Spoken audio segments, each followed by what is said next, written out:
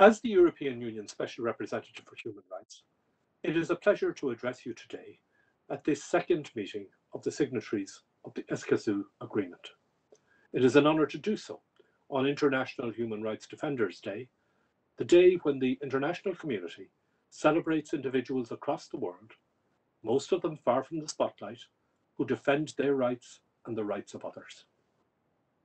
Imminent entry into force of the Escazú Agreement marks an historic moment for the people of Latin America and the Caribbean.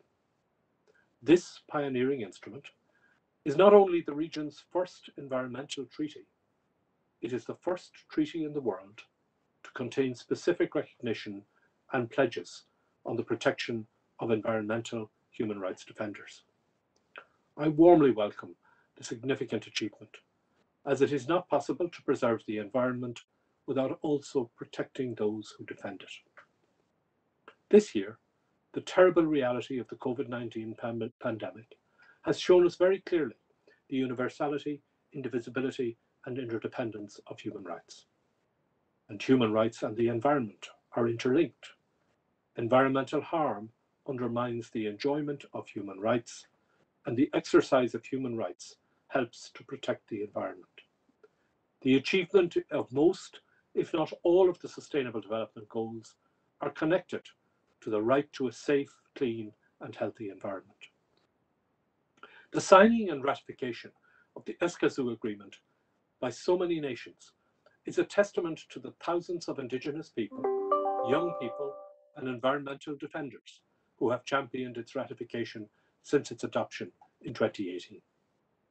It also demonstrates the commitment in the region to achieving an inclusive, sustainable development that protects both people and the planet. The European Union remains committed to work hand in hand with all Latin American and Caribbean countries in the implementation of the agreement. We can offer the experience of the implementation of the Aarhus Convention, to which the EU and all its 27 member states are parties. It pursues similar objectives to the Escazú Agreement. These agreements are not just about the environment. They go to the heart of the relationship between people and governments. They deal with accountability, information, transparency, and meaningful participation in decision-making. This is why all areas of the European Green Deal, from climate action to zero pollution, require citizens' active support at all stages of the transitions. Workable solutions can only be found through the active participation of all concerned.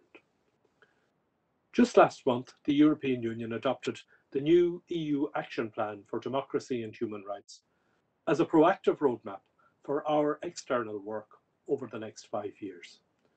As a reflection of the prioritisation of environmental protection in all aspects of EU action, the new Action Plan stresses the interlinkages between global environmental challenges and human rights and recognises the pivotal role of human rights defenders in this area.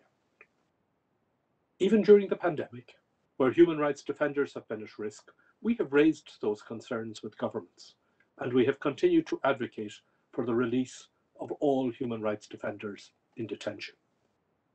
I congratulate you on this second meeting, and I look forward to witnessing the fruits of the Escazú Agreement through its implementation. It is a new impulse to our dialogue and will deepen our shared values and strong cooperation on democracy and human rights for the benefit of our people and of our planet.